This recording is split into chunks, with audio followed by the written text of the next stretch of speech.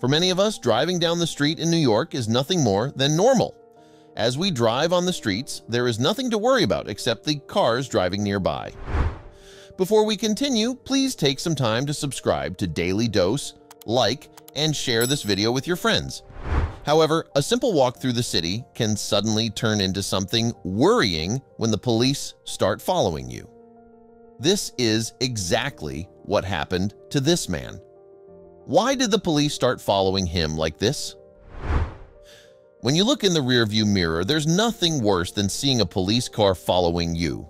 The prospect of being asked to exit your vehicle and receive a hefty fine is intimidating. However, these types of incidents occur frequently, and drivers are sometimes stopped for reasons other than speeding. We usually panic because we think we are about to receive a fine. We try not to end up in that scenario. However, people stop for various reasons. For William Jezwinski, it wasn't just a traffic ticket. When a police officer stopped William, he was walking through the city. The young man was naturally bewildered because he had no idea what he had done wrong. Let's see what happened that led to the incident. He was an excellent driver. He had no previous accidents or tickets on his record. He wondered why they had stopped him. What happened next took William completely by surprise. The officer got out of his vehicle and approached him. The police officer cautiously approached William after getting out of his patrol car, stared at the young man for a few seconds, then glanced at the dashboard of William's car. This is not a typical meeting. When William looked in the rearview mirror, he saw red, white, and blue lights flashing. He was well aware of the implications. When he heard the police siren start to sound, his suspicions were verified. With his heart pounding, William's mind was filled with a million questions. On the other hand, nothing made sense to the young man. He wondered why they had stopped him. When the police officer approached his window, he tried to calm down. William couldn't help but feel taken aback. After all, he wasn't running or doing anything illegal. In any case, the only thing he could do was listen to what this policeman had to say. He was nervous because he had no idea why they were following him like that all of a sudden. I couldn't understand what was happening. William had never been arrested. Why then at this specific moment? Since he considered himself a law-abiding person, the young man became enraged at this circumstance. Without a doubt, William was following the policeman's instructions. The young man had turned to the side of the road. He was waiting to hear what the policeman had to say. The officer finally approached him after what seemed like an eternity. When the police officer approached, William rolled down his window and called out to him. He pondered why he had been stopped and whether he had accelerated without realizing it. "Good morning, officer," the young man asked. "Were you speeding?" William did his best not to offend the police officer who was in a position of authority. The young man did not want to get into trouble. He couldn't understand why they had stopped him. William returned to his question calmly and politely. William felt like a lifetime had passed when the police officer finally answered his question. The officer seemed to want to take his time. He was in no hurry to respond. And what did the officer respond to William? When the police officer informed William that he would not receive a ticket, he was surprised. The police officer greeted him by saying, "Good morning." No, he wasn't speeding, so what was going on and why had the police officer stopped William's car? William had heard the policeman say that the young man had been detained for no apparent reason. This, understandably, made him feel even more confused. The two men then exchanged an awkward silence. Why had he asked him to stop if there was no specific reason for him to be stopped? The young man was getting nervous and fearful. Surely the policeman had a purpose for stopping William in the middle of the morning. William paused, waiting for the policeman to say something else. Besides being puzzled, he was getting impatient, but then the officer said something that surprised William. It was not at all what he had anticipated. The police officer had stopped him because he needed to talk to William about something. The officer explained, "I just wanted to stop him and thank him for his service." William was certainly surprised by what the officer told him. What did the official mean by service? Also, how did he know that William had performed that service? No doubt William was even more confused because he was just trying to get through the day, but the police officer had stopped him. The young man was surprised by the fact that a random police officer, whom he did not know, knew that information. Is it possible that they have already met? However, many thoughts raced through William's head at that moment. William immediately recognized why this police officer was aware of the situation. The young man had temporarily forgotten the bumper sticker of the truck he was driving. Anyone who saw the sticker knew that William had served in the military. Military veterans often display decals on their vehicles. Other motorists waved their hands or honked their horns to thank William for his past service. However, he had never been stopped by a police officer. When William found out, he expressed his gratitude to the officer. "Oh, the bumper sticker. Nice." "You're welcome, sir," the young man responded. The police officer responded, "My pleasure." But this wasn't the end of his interaction. On the contrary, it was only the beginning. William hoped the conversation would end there, but the police officer refused to let him go. The young man had no idea what was about to happen. What happened next was such a beautiful moment between these two. William couldn't leave at that time.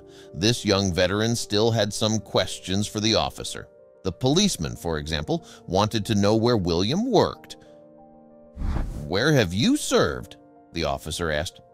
At first, William had some reservations about what was happening. He knew it wasn't a police officer's job to question him about his military service, but he had to answer. After all, it was a bit of a personal question to ask someone you don't know. Finally, William answered the policeman's question. He told the agent that he had worked as a heavy vehicle operator and that he had recently returned from a Middle Eastern country. "I was in Iraq," William said. "I was at Fort Benning for 15 months." He had not anticipated being detained for his military service. However, he didn't know that there was a deeper reason why the police officer kept asking him questions. In his opinion, the policeman only seemed interested in William's service. The young man was perplexed to know why the police officer had stopped him. This police officer, on the other hand, had completely different motives than the young man imagined. This police officer, on the other hand, had his motivations. It's not every day you get stopped by a police officer who wants to thank you and get information about your military service. The officer then informed William that he also had a son who had just served there. The officer said, "Well, okay, my son also went to Iraq. That's why I had detained the young man." The police officer just wanted to know more about his son's experience. He went on to tell William more about his son's time in Iraq. The young man began to see things in a new way. William was no longer bewildered or alarmed. He now understood the police officer, although he had not long ago completed a PTSD treatment program. William was still a novice when it came to talking about his experiences in the war. Then their conversation took an unexpected turn. What the policeman said next took William by surprise. He was convinced that he had understood everything. Then he received shocking news. He had not anticipated this turn of events. "He didn't make it home," the agent informed William. While he was on duty, the police officer's son had died. The police officer was struggling to say these things. It was truly horrible, and William's heart broke. All he had to do was listen. William couldn't help but feel sorry for the officer. After returning home, he went out to enjoy life. But this police officer had lost his son in Iraq. Surely you can imagine the emotion that William experienced at that moment. The young veteran's only intention was to offer condolences to his distraught father. "Man, I'm so sorry," William said. The policeman then regained his composure. He was about to let him go when he noticed something on the young man's dashboard. The officer was about to let the young man go when he noticed something strange on the dashboard of his car. An American flag that had been deliberately folded. But what was it about the flag that had attracted the policeman's curiosity? An American flag is lowered during a military funeral in the United States. It is then folded 13 times to form a triangle.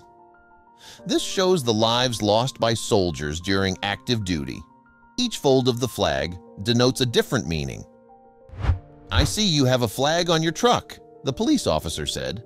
The flag was folded to pay respect to the deceased troops who had fought for the country, as is customary in the military. Something had caught the policeman's attention. What exactly? The policeman turned to the folded flag he had at home.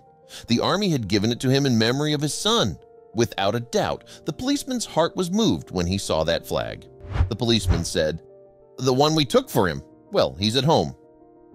He then asked William to do him a favor. "Can I ask you a question?" Without hesitation, the young man accepted, but he was completely taken by surprise. "What did the police officer say that completely shocked you?" William had gotten up early that beautiful spring morning and had decided to take his truck for a spin. He could do whatever he wanted on his day off because he deserved it. William was delighted to stroll through the quiet, traffic-free streets of New York. That was before he noticed the police car chasing him in his rearview mirror. All of this led to the conversation about service in Iraq. As for the favor, the police officer asked William to get out of his truck and hug him. "Would you mind coming out and getting a hug?" asked the sad police officer. What a surprising turn of events, don't you think? At first, William was surprised by the request. After all, how many times do you get stopped by a police officer who asks you to hug him? But William understood his anguish. This led him to accept the request. This is not at all a typical situation.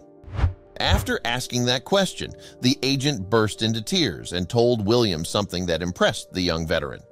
William didn't have much choice. The policeman bared his soul to William as tears ran down his face. He explained to the young man that he had been detained because William and his son had a lot in common. That undoubtedly explained why the police officer had asked him for a hug.